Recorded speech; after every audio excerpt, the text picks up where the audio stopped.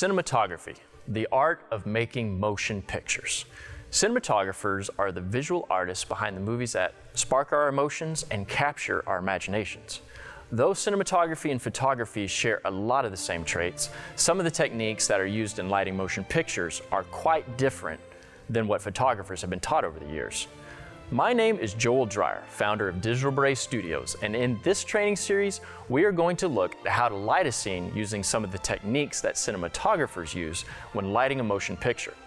The difference is, as where cinematographers use continuous lights, we will primarily be using strobes.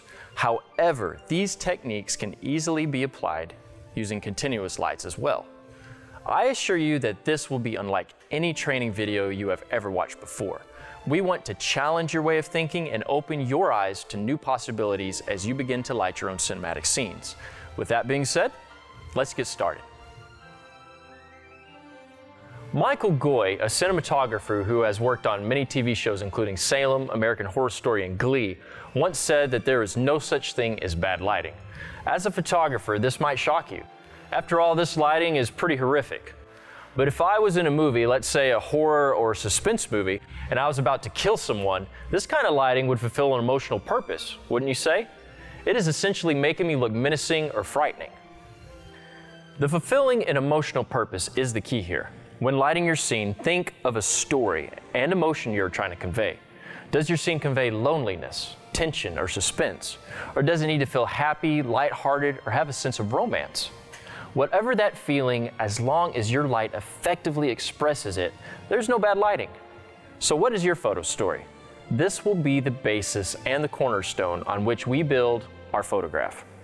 Now that you have decided on the story and the emotion of your photograph, the next step is to use the 4 basic elements of lighting to make that emotion come to life. These elements are the color, the intensity, angle, and quality of the light. By asking yourself how these 4 elements can be adjusted to fit the mood of your story, you will find that you will be able to transfer that image out of your brain and into the real world more easily. Not to mention being able to light your scene a lot faster. The first element is pretty self-explanatory, the color of the light. As mentioned before in our searcher scene, we are going to create 2 different looks, a nighttime look and a daytime look. Both looks will rely heavily on the use of different colors of light. The second element is the intensity of the light. In our first setup, the overall intensity of the light will be very low to reflect nighttime. Now in our day setup, the overall light will be a lot harsher and more blown out. Our third element is the angle of the light. As we build the lighting for each of our scenes, we hope to stretch and provoke your thinking when it comes to lighting for an emotional purpose. Rembrandt and butterfly lighting are great and have their place, but do they best convey the emotion of your scene? Our fourth and final element is the quality of the light. Basically, the quality of your light is how soft or how hard your light is. Soft light has a more gradual edge fall off from the highlights to the shadows, while hard light has a sharper edge fall off. Remember this though, soft light does not necessarily mean low contrast. A large source placed close to the subject has a gradual edge fall off, but the ratio between the highlight and the shadow can be quite significant. Now that you know the basic 4 elements of light, keep them in the back of your mind whenever you approach a new location or a scene. Let's now apply what we have learned as we journey to our abandoned basement where a lone figure lurks, searching intently for something that will change the world forever.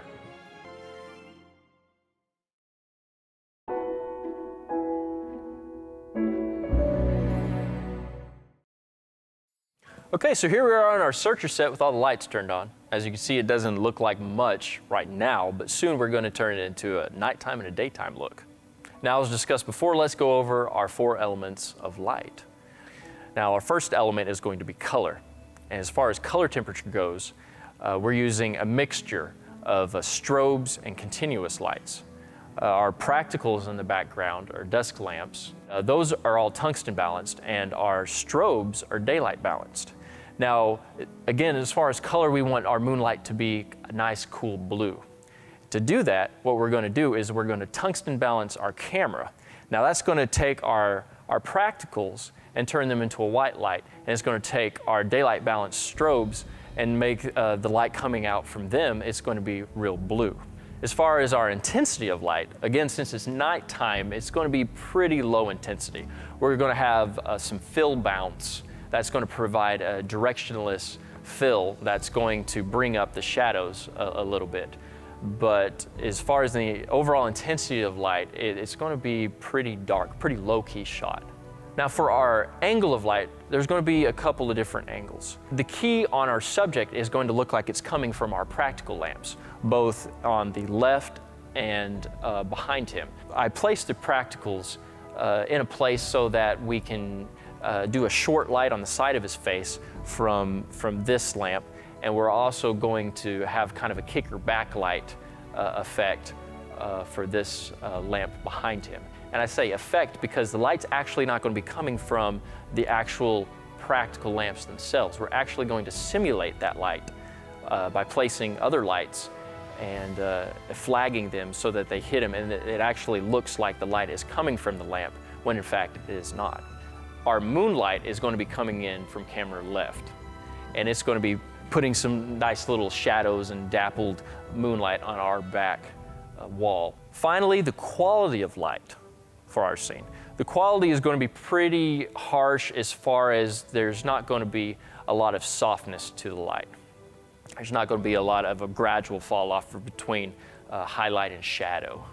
Now I want to take you to each light and show you what it's doing in the scene. And I also want to show you what we did to take away light from the scene to make it more dramatic. So follow me and we'll go and I'll show you our main light that's providing our moonlight for the scene. All right, this is our key light. I now have a Travelite 750 watt seconds, and it's dialed down to about 1/32 power. We're shooting at ISO 400 f4 at a 30th of a second for the shot. Remember what I said about it being daylight balanced. Since we're tungsten balanced, it's really going to be really saturated blue acting as moonlight. And the blue is fine, but we wanted to tone down the blue a little bit. We wanted to make it a cool light, but not so blue it looked almost theatrical. So what we did here is we have a piece of half CTO. So it's going to warm up the blue light a little bit in the color temperature. It's going to warm it up a little bit, but it'll still be cooler than our tungsten light from our practicals. And one neat little thing here is this is called a multi-clip. And this is great for adding makeshift barn doors. You can cut out pieces of black foam board or cardboard, and or you can clip gels to pretty much any reflector of any light. And you can also use gaff tape too, but in this case we're using a multi-clip to easily clip the gel to the light, and it's easily removable as well. Now this light is I'm going to show you how it's going to rake across the scene. And we actually have some flags. Remember what I said about adding light and taking away light. Cinematographers like to say a lot of times, it's not so much what you add, but what you take away. And that really holds true. Being able to flag the light and take away the light on different parts of the scene can make all the difference in the world. And you'll see that in just a second as I show you how this is flagged and how it affects the scene. Now the angle you're viewing at now is the back side of the light I just showed you, our main key light for the moonlight. Now, what you see behind me are two flags, one diffusion material and one solid black flag. And you can see right in between here, what we're doing is we are shining our moonlight through this open area here, and it's skirting through the bookshelf.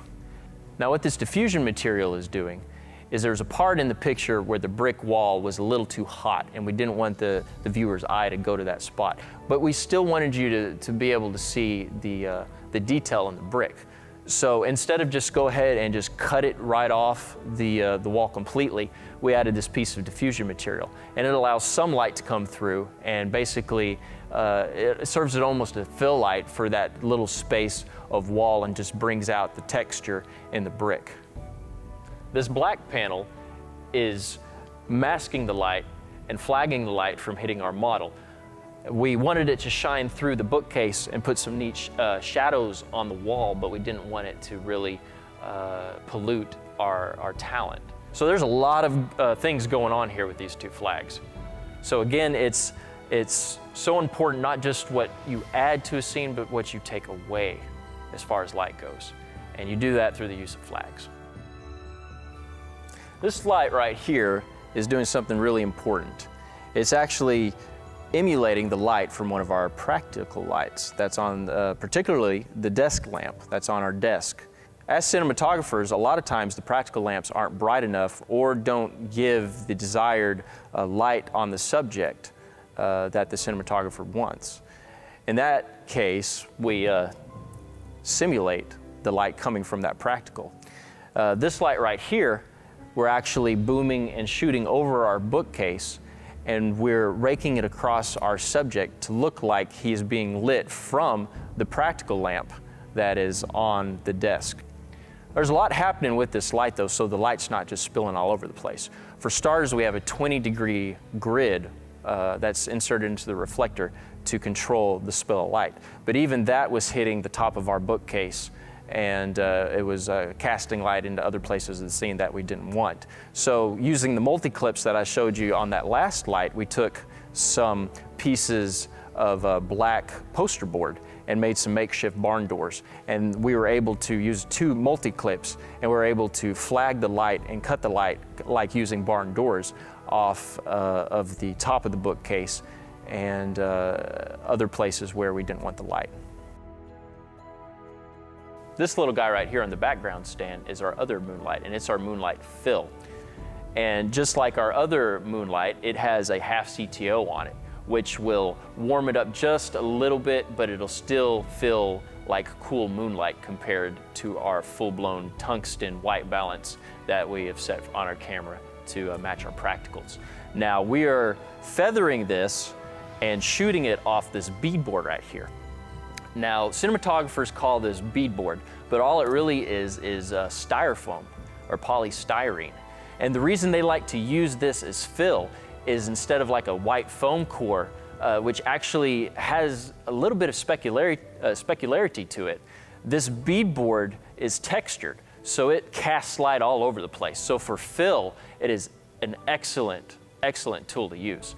Now, they use like 4-foot by 8-foot sheets of this stuff, and they have access to it in larger cities, but if you don't live in a large city, it can be really expensive to ship it to you. What I did was I went down to Lowe's, and they have in their insulation section these polystyrene panels, and they're about 4 feet by 13 inches. And what I did was I bought a pack of that. It was about $10, $10 or $11. And I had some scrap cardboard that I just used Elmer's glue wall, and I put the panels on there and glued them down and wrapped gaff tape around to make this board that you see here. It is a wonderful, wonderful bounce fill, and it's very directionless. At the opposite end of the beadboard bounce, we just placed a simple piece of foam core to act as a flag so that the spill and the excess light was blocked from the camera lens. So that's all this flag is doing. But a quick cool tip is you can easily use foam core instead of a more expensive flag just by buying an accessory fork. An accessory fork is like a little pitchfork that you can stick up to, I think, a 3-foot by 4-foot piece of foam into, and then attach it to your mini boom arm and put it on a light stand. It's a lot less expensive than buying a full-blown black flag. You can also use a white piece of foam core for bounce. One tool cinematographers love to use is a constant light source called a source for ellipsoidal or LICO. It's commonly used in stage production, but cinematographers started using because of just the massive amount of control you have in shaping the light. The reason you're able to shape the light so effectively is it is actually kind of like a spotlight in the fact that it has lenses in the lens barrel. Now this is a 36-degree lens barrel, but you can, once you buy the unit, you can also buy like a 19, a 26, a 50. I think they even have a 5 or 10-degree spot. It's massive, but it'll make just a really tight beam of light.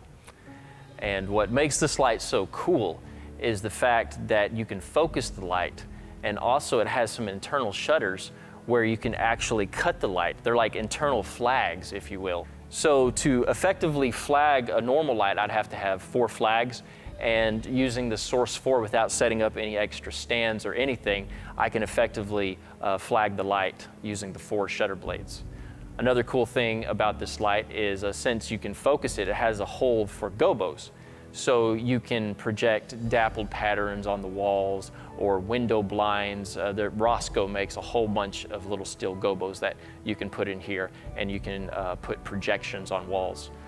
So that really makes it neat. Now for this scene, what we needed to use the source for is we needed to shoot across the set without spilling light onto the desk and the actor and so forth.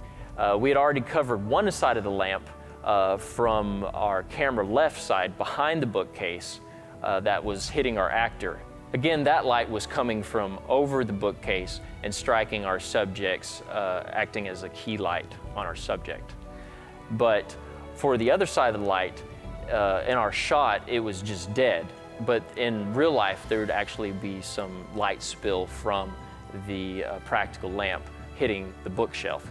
So what we did, we were able to rake some light across this scene, shutter it off, and defocus the beam a little bit. And it was a little too bright, so we put some ND filters on the end of our source forward here, which knocked it down. I think we used 2 sets of ND, so it knocked it down about 4 stops in brightness, just to add just a little subtle glow. But using ND filters, we didn't change the color temperature of the light itself. This is our final light that we're using to simulate the light coming off of our practicals. This light right here is acting in part of our background practical. We needed some light to hit the back locker back there. Without this light, it pretty much went black. But doing that, again, we're shooting across set. We didn't want to pollute our scene and to strike too much light on our talent. So what we did was, again, we put up another flag, a foam core flag here, and we flagged the bottom part of the light. We just basically turn the modeling light on, really turn the lights off, and look at the light and adjust the flag until it's right where we want it. There was one area of the picture that was still just going completely dark, and there was no detail in the shadows. And it was a shame because we had some cool little elements here. That was the bottom right portion of our picture. As you can see, we have some neat little pictures and an extra globe here and some books. And we wanted to, again, bring that out of the shadows. So instead of placing another light, what we did was we just put a piece of white foam core right here and just propped it up with a sandbag and a stick, basically.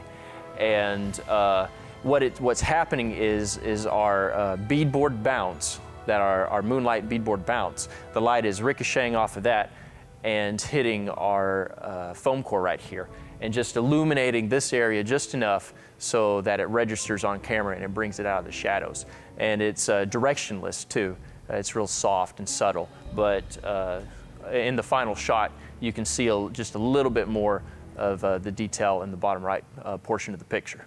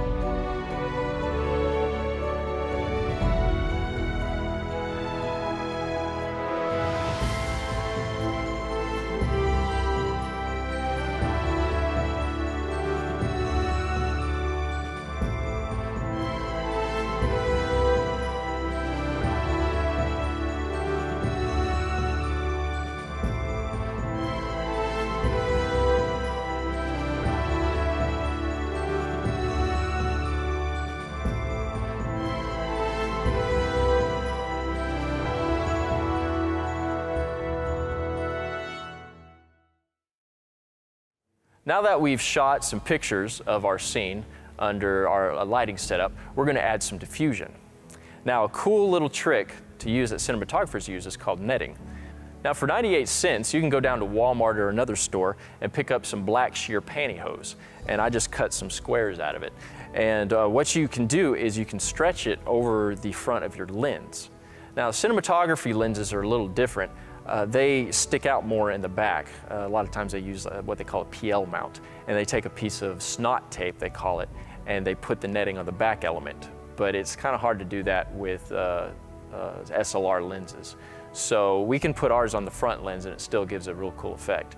But basically, once you put it over there, the lights and the highlights will bloom and flare. And it gives a real neat effect, often seen in Steven Spielberg movies. His cinematographer uses them. If you watch Minority Report or War of the Worlds, even the new Indiana Jones movie, you can see the bloom and the highlights, and that's because of netting. But to the effect, you can adjust the effect by simply stretching the netting over your lens. The more you stretch it, the thinner it gets, and the less pronounced the blooming of the highlights is. The more you leave it kind of limp, the more it'll bloom and so forth. But one thing to keep in mind is this will cut down on your exposure. Even stretched pretty tight, I have to up my ISO about 2/3 of a stop.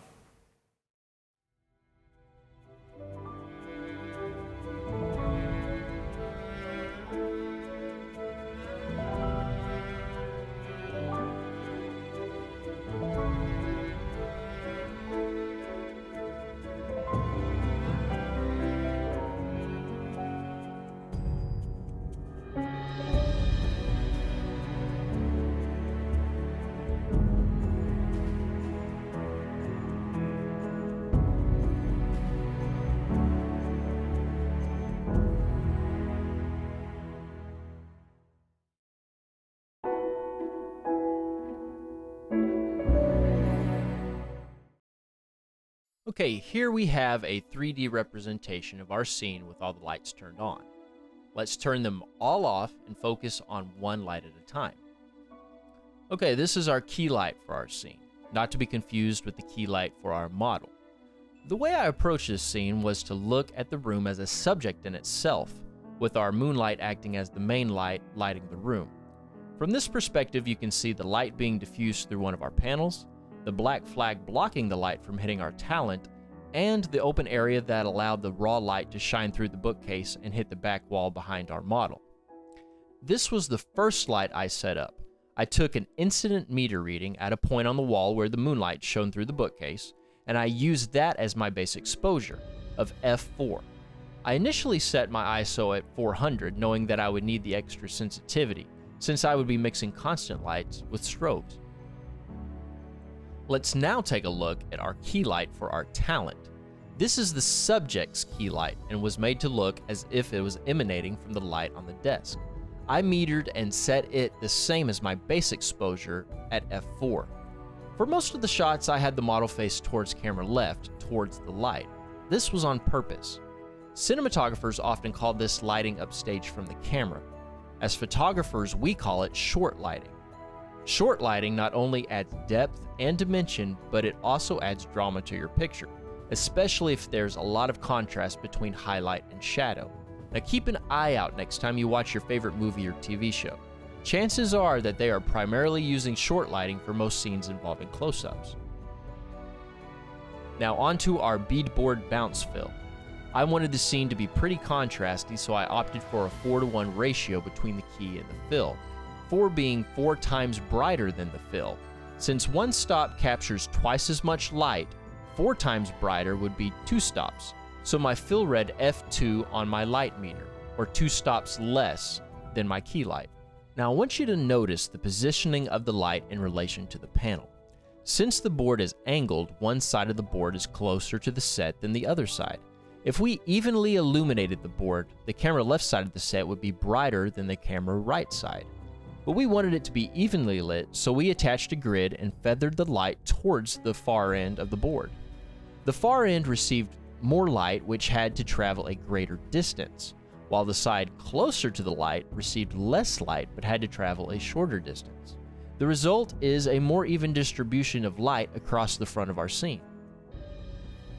As we have already discussed, our source 4 was used to emulate light coming from our desk lamp, providing a nice accent on our bookcase. You might have asked yourself why we did not use the source 4 in place of our subject key light that was behind the bookcase, since we had to add both a grid and barn doors to control the spill of light. The reason is that in our original idea, we planned on having the source 4 act as our key light coming in from a different angle, so we already had the bookshelf light in place. Here is a test shot using the source 4 as the key for our subject. The idea was to have a goboed source 4 act as moonlight shining through imaginary rafters. The light was shooting over the model's shoulder and bouncing dappled beams of light off the table and the maps, providing some passive fill on the face. Unfortunately, we were a bit limited on how far back we could place the light behind our model, due to the depth constraints of our set. After looking at the test shots, we decided to scrap the idea because we felt there was really no good point of reference that established where the light was originating from. It was looking a bit artificially lit. Right behind our source 4 was the light we were using to cast a bit of extra light onto the locker area of our background. As mentioned before, it was made to look as if our background practical was illuminating it. The spill from the light also acted as a kicker fill for our subject, reducing the contrast on the shadow side of his face. The problem with this light was that it spilled over into parts of the desk where we did not want it to be. In addition, the intensity was more than what we wanted on our subject because the light was closer to our model in relation to the locker portion of the background. This brought the intensity of the shadow side of the face up too high. To reduce this, we added a flag to cut a bit of the light off our model while letting the majority of the light shine on the locker.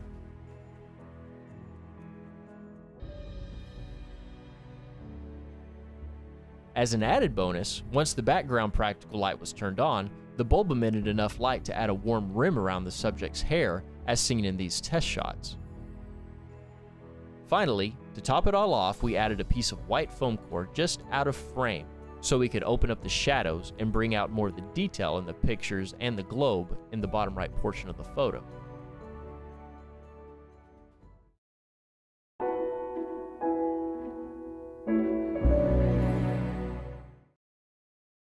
We just finished our nighttime setup. Now let's take the same scene, flip it 180 degrees, and create a daytime look using our 4 basic elements of light. Now for this next daytime scene, what we're going to do for our color is we're going to tungsten balance our light, and our main light is going to be our source 4 light. So our color of light, since we're being tungsten balanced, we're going to put CTS color temperature straw gels on all our lights so that they are tungsten balanced as well. So the color of our light is going to be basically white daylight. Remember, our second element of light is the intensity of light. Now, as the window was on one side of the set for our nighttime look, we're actually going to flip it and we're going to pretend there's a window on the opposite side of our scene for the daytime look. So being harsh sunlight, the intensity is going to be real harsh and hard. As far as the angle of light, the main light source is basically going to be coming from up high and from camera right, coming down. Now we're going to cut it with the source 4 shutters so that, and throw it a little bit out of focus so that there is a little bit of fall off on the harshness of that sunbeam. As far as the quality of light, since it's sunlight, we've already talked about the intensity being harsh. The light is actually going to be real hard too.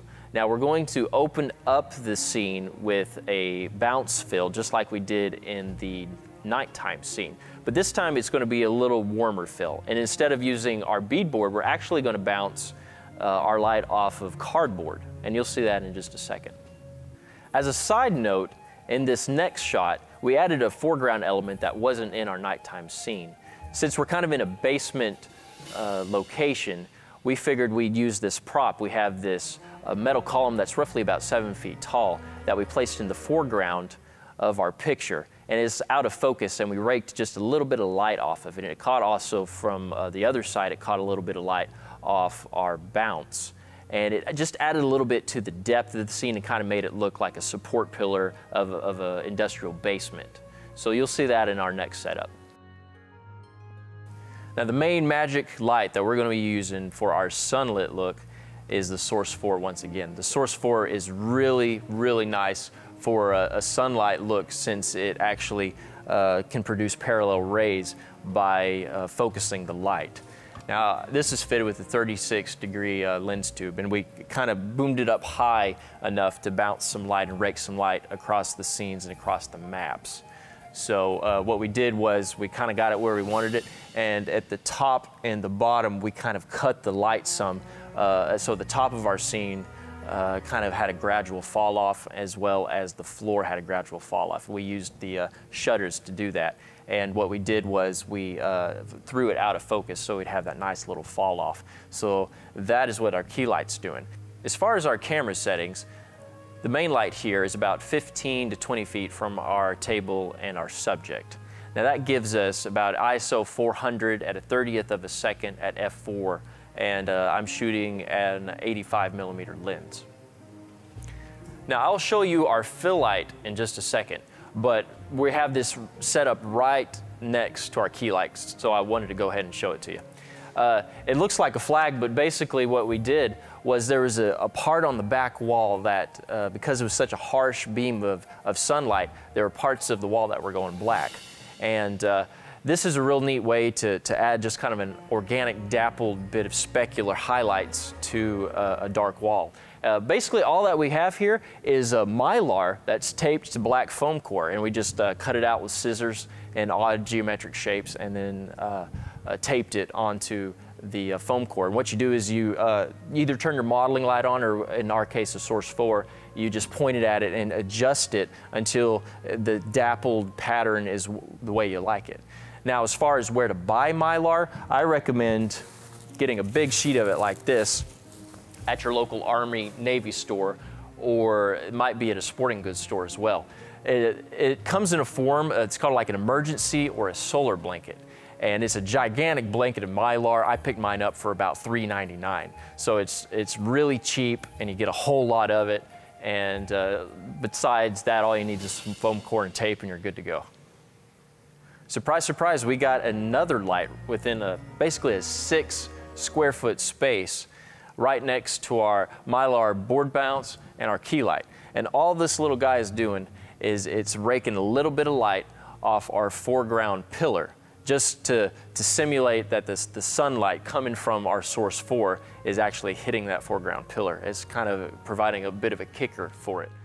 Now you might notice that we doubled up our CTS by folding it over here on the hot shoe flash. And the reason we did that was our bounce source was actually casting a highlight on the opposite side of the pillar that was real warm. And remember, I said we were using a cardboard bounce, which again we'll show you in a second, and it was causing a real warm highlight. On the other side, we wanted it to again look like sunlight, but the highlight was real cool with just the one sheet of CTS. So again, we doubled it over, increased the exposure, and it warmed up that highlight on the edge of the pillar. As I said before, we really only have 2 main lights for this whole setup. Our third light is really just adding an accent to our foreground pillar. Now, we decided to add just a little bit of warmth to the fill, like there might be another brick wall outside the frame that the light was bouncing off of, and it was a warm brick wall, so it would be casting a warmth to the scene. So this is basically our bead board that we used in our night shot, and we flipped it over, and as I said before, I glued it to a cardboard backing. So it's nice and warm and brown, so we were like, why not just bounce some light off of it? And this light is again fitted with CTS, color temperature straw, and cinematographers like to use CTS instead of CTO because it actually is the same Kelvin difference. It actually lowers it to the same Kelvin as CTO, but it has a hint more of yellow than red in it. So it's more pleasing to skin tone. So they prefer to use CTS over CTO. So that's pretty much all the lights for our daytime setup. Now let's go ahead and shoot some pictures and see how it all comes together.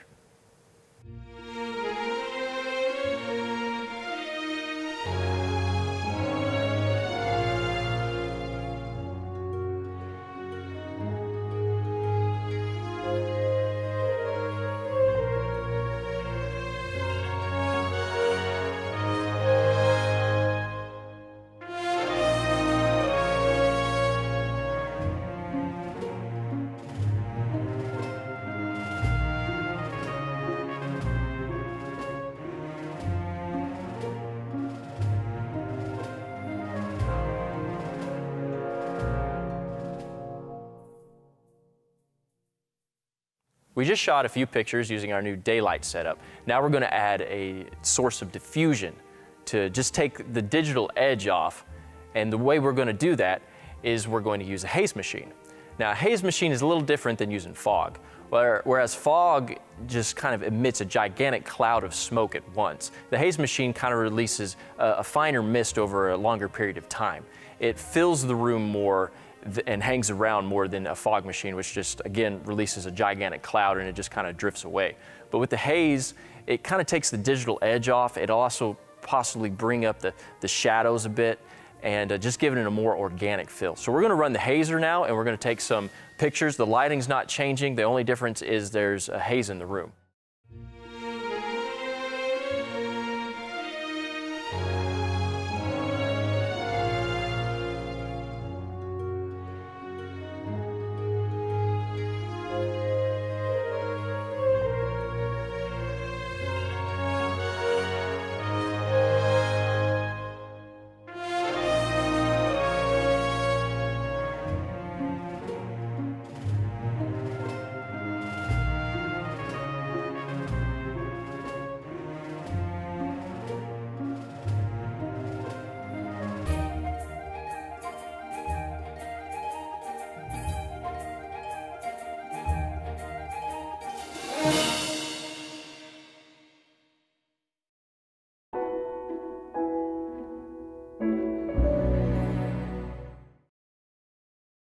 For our second look, we turned off all the practicals to establish that it was now day and our searcher did not have to use the lamps since he had the sun.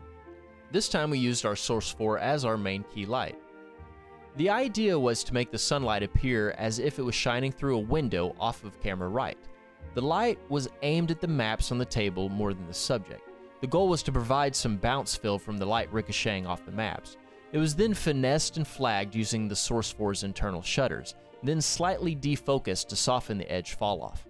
An ambient light incident meter reading was taken about a foot above the table, which gave me a reading of f4 at ISO 400 at 1/30th of a second. Notice how the light is hotter on the desk and then falls off rather rapidly. The model's face is more or less in the defocused edge of the beam, which in turn underexposes him. Cinematographers often simulate the behavior of natural light in everyday surroundings. In the case of the window, if a subject is standing a distance from a window, the shaft of light would most likely rake across the subject's body and never strike their face, unless it was just after sunrise or right before sunset.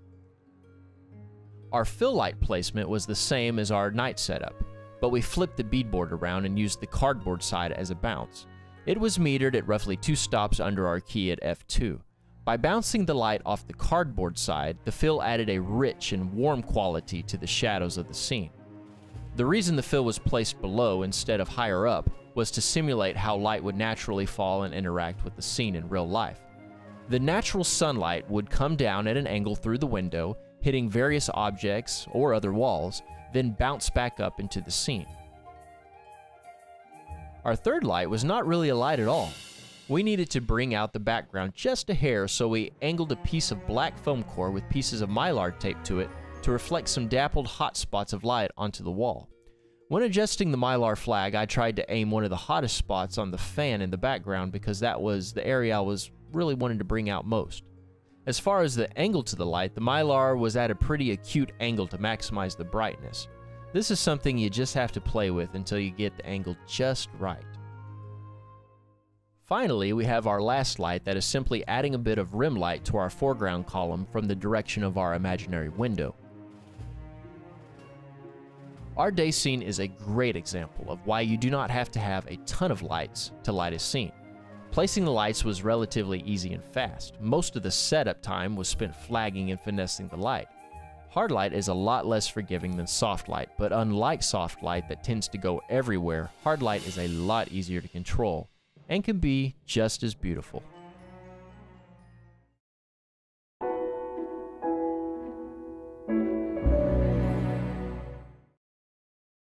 The hardest cinematic lighting is inspired by the light around us. Oftentimes as photographers, we just throw up a softbox in a scene and create a picture that looks lit instead of natural. Though there's nothing really wrong with that, my hope is that this video makes you look at lighting in a whole new way. Cinematographers have a way of manipulating, augmenting, and simulating natural light in such a way that looks natural yet stunningly beautiful. In this video, we faked sunlight and moonlight and created light that appeared to come from practical lamps. We also looked at how bouncing light off many different surfaces could create dramatic results. Bounced light is so overlooked, but so common in nature. In closing, I would like to encourage you to look at the light around you for inspiration and to also watch a whole lot of movies. Notice how all the different genres of movies have different lighting styles that fulfill a different emotional purpose. I like to rent movies and pause and study them whenever I see something that catches my eye. There are also great places online that have screen grabs for movies with wonderful cinematography. Look at them and think about the color, the intensity, the angle, and the quality of light and how you might create that look in your photography. I hope you enjoyed this first video on lighting like a cinematographer. If you want more, then head on over to our website at digitalberet.com and sign up for our e-news updates. That way, we can let you know whenever we release new material. Our goal is to make more training videos like this in the future, as well as add some quick tips and tutorials on our blog. So now go out, light, shoot, and create some awesome cinematic photographs. Until next time, I'm Joel Dreyer with Digital Beret Studios. Thanks so much for watching.